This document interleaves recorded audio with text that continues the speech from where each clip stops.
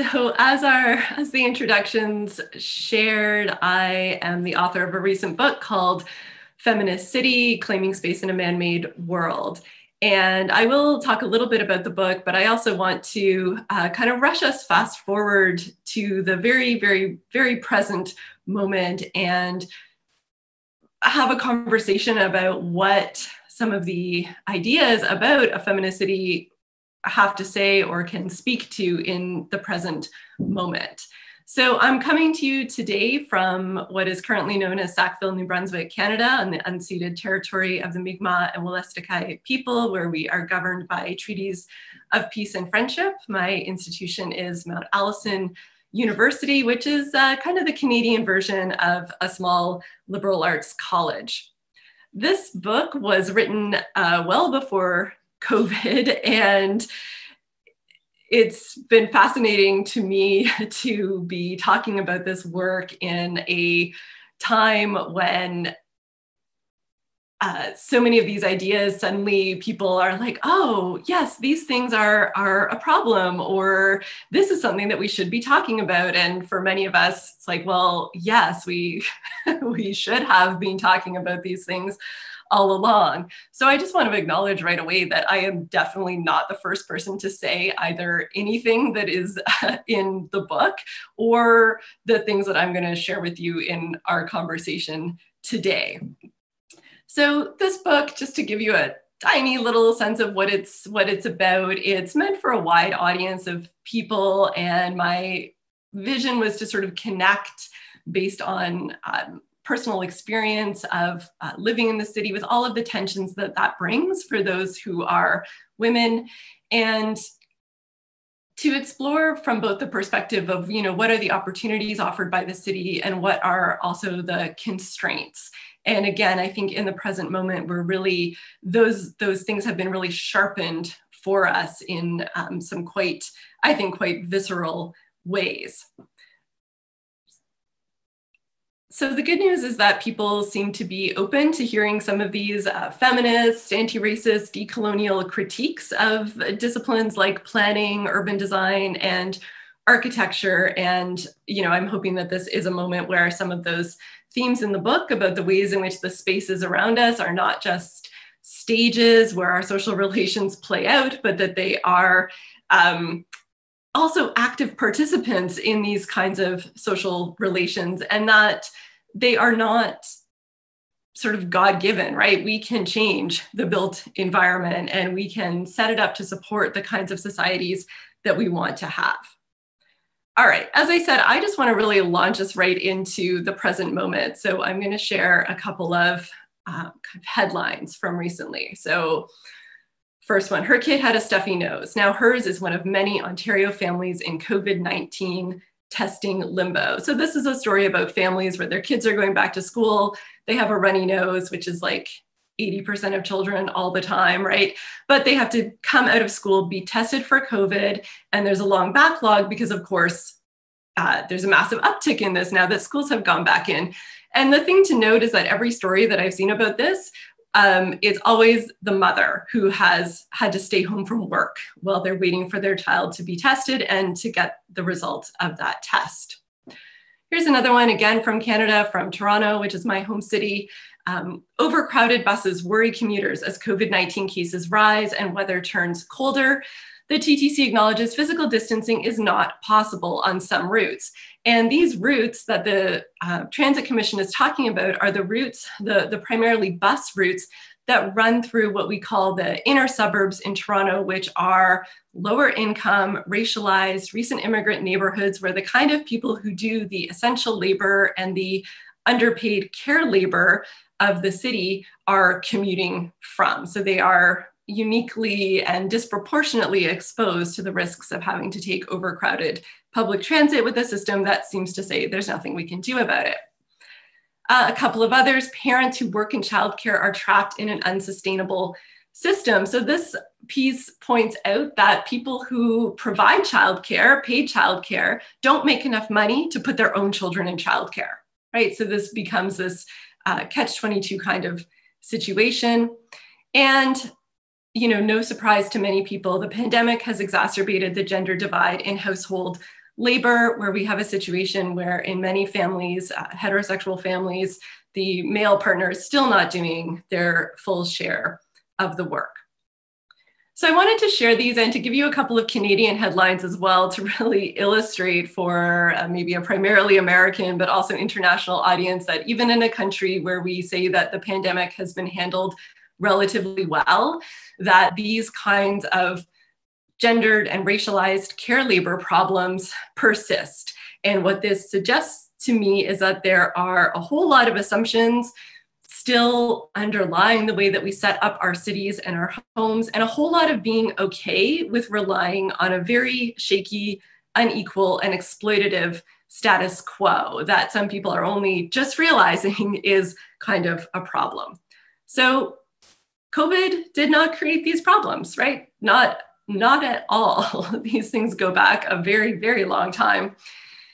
But the question we can ask is, where do we find communities of care, and what are our cities doing or not doing that could be making a difference here? So I argue both in the book and in all of my kind of ranting about these topics over the last few months that cities have long been content pretty much to assume that the provisioning of care will happen in the home and will be largely unpaid. So we might ask, how active have cities been in creating or lobbying for affordable or free childcare? Have they been just waiting for national governments to maybe possibly sort of do something about this, which is a recent promise of our federal government here in Canada? How many cities have actively and positively responded to calls for living wages and higher minimum wages, which would impact primarily women, people of color, and those in all of these underpaid service and caregiving work jobs, some of which suddenly got called essential labor? So it's clear to many of us that we are in a care crisis, and in some ways it's nothing new, but the COVID situation has really amplified it in many ways. So I'm just going to put a few points up here for us to think about, right? The first one, that care work has remained, and I would argue quite deliberately, hidden and invisible within the private family home. This is a status quo that works quite well for some people, right? So there's been, I would say, relatively little interest in actually changing this status quo. The second point is that in many households, men still do not do a full share of childcare and housework.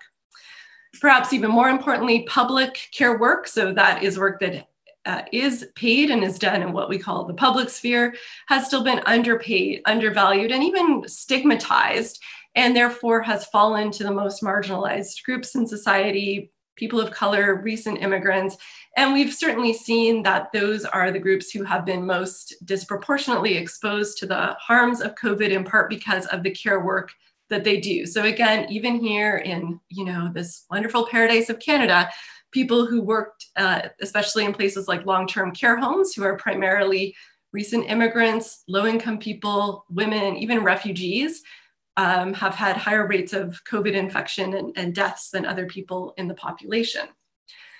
And I think we're also seeing that some very problematic assumptions about who does care work really do run rampant in policymaking in every sector, because it seems to have come as a surprise to our governments that like you can't reopen the economy without school and childcare. And it's sort of like, oh, right, yes, that's going to be a problem. So to me, what that illustrates is that we have been for a very long time kind of okay to rest on the assumption that care work, even if it's being done unequally and kind of exploitatively, it's okay, it's being done in the home, without really realizing those other aspects of our social system that really allow the economy to run. And when you take some of those pieces away, whether it's paid childcare or schooling, then the whole house of cards starts to come crumbling down. So then what does it mean to envision a feminist city, or as I say here, a potentially a more feminist city, as a kind of aspirational, both concept and hopefully real place? So to me, we can also maybe think about some new assumptions and starting points. And let me just say right here that when I was planning this talk, I was thinking, oh, geez, this is Columbia. I better have some smart things to say, right? I better bring some theory to this conversation, better really show that I know what I'm talking about. But ultimately, I have just kept coming back to points that seem so wildly obvious and yet seem to require rearticulation again and again and again. So I apologize if this doesn't seem smart, but I don't know what else to do except keep talking about these things in the hope that we can drive some of these points home to the places that really need to hear them. And that would include people in urban planning, design, and architecture professions, policymakers, politicians, and even just, us everyday people as well. Okay, so the first one that I put up here is the idea that what we think of as the minority is perhaps the majority, or the idea that the niche is the whole. So I think sometimes there's an assumption that if we plan like a city for women, or if we plan around the elderly or disabled people or queer families or recent immigrants, that we're planning for a minority and that we're focusing on a niche. But what I want to suggest is that when you take all of those so-called minorities together, that they are actually the majority. And that this thing that we have been thinking of as the majority, like a white middle-class family, cis, able-bodied, heterosexual, that might actually be the minority at this point. So we know, for example, that a really large percentage of the population has some form of a disability. We know that in most so-called developed countries, our population is aging. So let's stop thinking about designing for these different groups as kind of a niche project and actually think of it as that is the majority project. That is the center, not the margin, right? So bring the margin to the center. Thank you, bell hooks. My second point, home is not what we think it is, right? And again, this was very clearly illustrated, especially at the beginning of the pandemic with isolation and lockdown, where again, it seemed like for some people, the realization that home is not a safe space for everybody, that home is, that not everybody has a home, right? That home is not a place where many people can work and live and take care of children at the same time. So really showing, I think, a lot of very class and race-biased assumptions about what home is and the ways in which we think about the kinds of homes that we want to provide as, city planners and so on, really needs a profound shaking up around this idea that home is not what we have thought it was for so long. Third point. Yeah, people have bodies, right? Again, something that seems to have been forgotten maybe in a lot of planning, but that is coming to the fore in this moment. And just from stories like, people going to public parks and having nowhere to go to the bathroom. So we're being told, socialize outside, go to public space, do this sort of thing, and yet there's no toilets. And suddenly people are saying, oh yeah, why don't we have any public toilets? Again, people have been talking about this for a long time, but nobody has paid attention. So when we're thinking about new ways of using public space, of kind of turning some of the outside inside and vice versa, we have to keep in mind the very real, messy, embodied reality of a city for people, and not just people who are workers who are just moving in linear ways from one place to the next, but that people who have needs for sitting and rest and shelter and shade and food and toilets and care. And again, maybe instead of those being extras that we add on to the places that we design, the buildings that we make, maybe that is the center and not something that we add on at the end. My final point here, I'll just say it, we can argue about this, I guess, maybe some people would argue about this, but I think care work is the economy, or at least that there is no separation really between care work and what we have come to call the economy, which has all sorts of assumptions behind it, just that language that what counts as the economy is this so-called public world of work. It's our restaurants and bars apparently is the economy.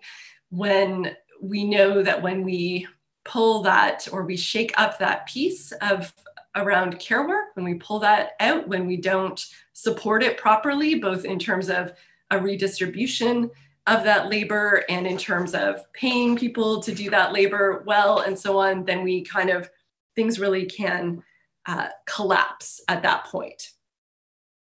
So for me, this is not just about a kind of redistribution within the home. So yes, I showed that slide about, men not still doing their full share of childcare work and so on in the home, but we can't rely on just sort of individualizing this problem and telling people to kind of like telling men to man up, I guess, and change more diapers, because this to me is a broader question, right? We don't want to just bring this back to a set of solutions that are essentially based around the private family and again, an assumption about what the family is and what the home is. So we have to think about ways of redistributing care labor in a much wider way, so that we are thinking about all sorts of different family forms. So it doesn't make sense to talk about redistribution of care labor in the home for single parents, for example.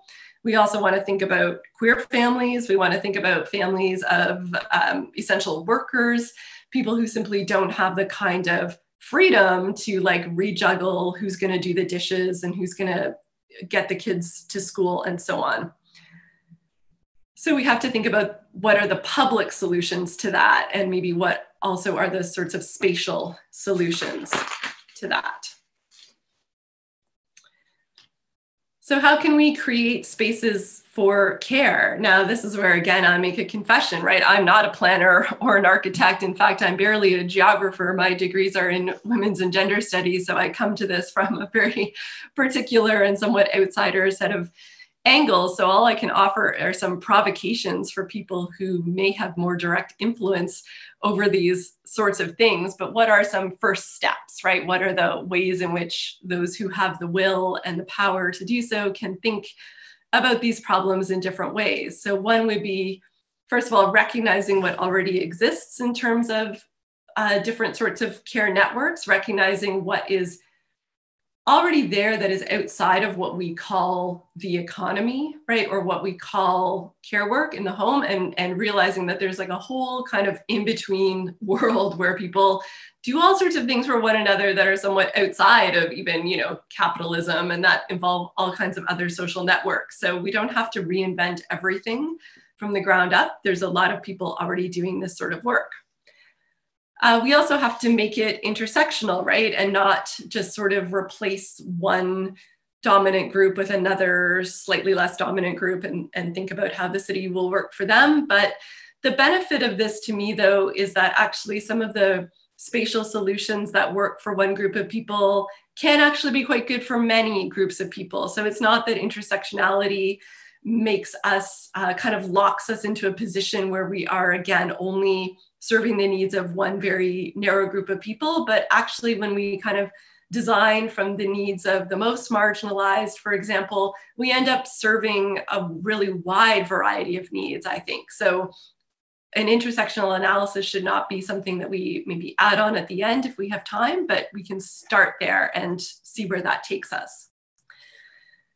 Supporting care networks, not care boxes. And what I mean by care boxes is like the home, right? Or the single family home. So we want to think about how can we set up our cities, our transportation networks, our spaces within cities, our social services, our linkages and so on, such that care becomes networked and distributed and not focused within the very problematic single family home. So leading to the next point, let's just like blow up the home and the family, right? And I guess I don't totally mean that literally, but what I mean is more blow up our ideas about what the home and the family is. And it was so exciting to hear Anna speak, but also kind of like frustrating because you think, oh, all of these ideas have been around for so long and we've lost sight of so many different ways of making homes, or even the idea that homes could be flexible spaces. So that to me is like both hopeful and frustrating, but maybe mostly hopeful.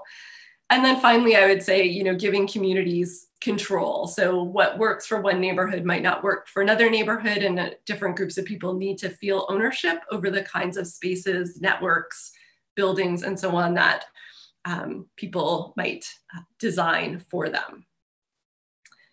So, as I said, is there anything new here? In many ways, I don't think so. And yet, the COVID crisis seems to have led many people to simply be discovering things for the first time, like that domestic violence is a problem, that unpaid care work is not a sustainable way of setting up our economy, that there is still a gender division of labor, and that there is underpaid service work being done by racialized and otherwise marginalized people in our society. And to me, this is, why we cannot aim to go back to normal, because normal was really kind of messed up, quite frankly. So going back to normal is not really an option.